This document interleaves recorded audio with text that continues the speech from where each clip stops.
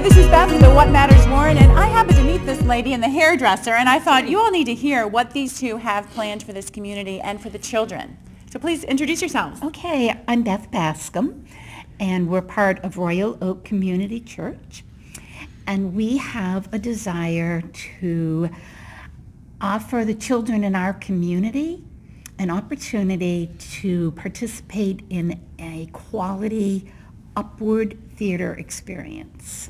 And I love that word upward, so explain what that is as you explained to me. Okay, so the difference is that in a traditional or audition theater, you have a certain number of roles and you're looking for actors or actresses to fill those. And the rest of them go home and hopefully come for the performance.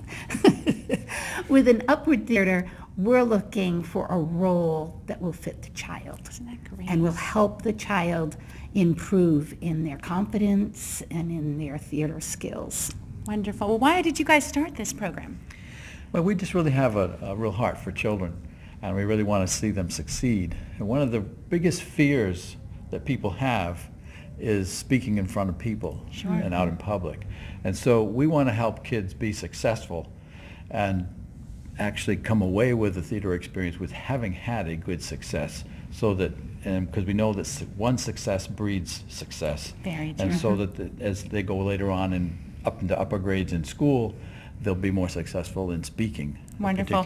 Well, we have a child here we're going to hear from, and his mom about the experience that they had last time, and we're going to encourage you guys to come down this week to take a look at what they have to offer and get some information. Right, and that's going to be Tuesday evening at 5:45 at Royal Oak Community Church, which is right next to Rural King. And we need both parents and kids to come. It'll only take about an hour. Children should come prepared with a 30-second to 1-minute audition piece. It could be a nursery rhyme or a joke, or they can read a story, just to give us an idea of who they are and their presence and things like that. So Royal Oak Community Church, Tuesday night at 6 o'clock. Wonderful. And let's hear from a guy that's going to tell you how great the experience was for him. What's your name? My name is Caleb Elliott. Very good. And how do you know these folks we were just interviewing?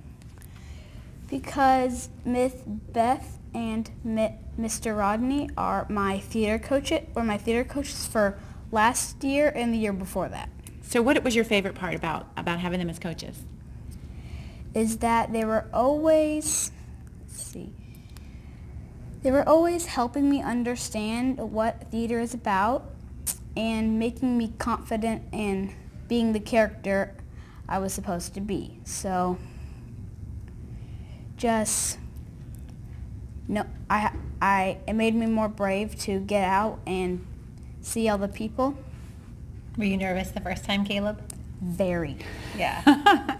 How was it for you as a mom to watch him? It was fun. You know, I'd never put my kids in theater before. I had no idea what to expect, and I thought it would just be a really fun activity. And Caleb really latched on to, he got a role of a very silly part in the play, and he just blossomed. He just came out of his shell. He owned the stage. He had so much confidence. So I was so proud, to say the least.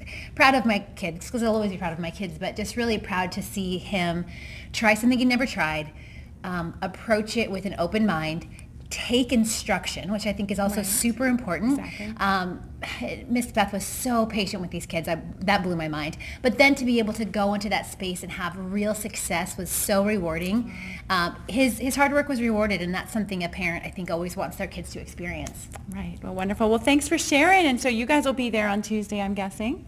Of course we will. Very good. Well, come meet this guy, and he can explain what the process is like to be an actor, and come out and encourage your friends that have kids. And this is just such a great opportunity for our community. So I'm glad to spread the word about it. Excellent. We're happy to have him.